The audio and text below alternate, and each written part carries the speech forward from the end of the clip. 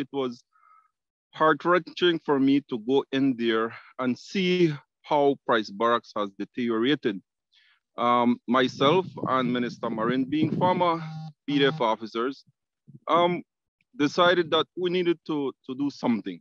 And we are starting from the ground up. We're starting by improving the ablutions of the soldiers first. We will go next with the accommodations, and we visited the kitchen and other facilities at Price Barracks and noticed that a lot of work needs to be done. So yes, we did not make any big fanfare, but indeed we went and we started working in the renovations of one of the soldiers' ablutions. We are happy to say that that was finished, and last week we handed over to the general. Very much needed restoration of the ablution block. It has been redone completely. We have also added a solar water heater so that, you know, the soldiers' comfort is what we're looking at. If we can get the soldiers to be comfortable, if we can get the soldiers to welfare, to be on the forefront, I think that it will make their jobs a little bit easier.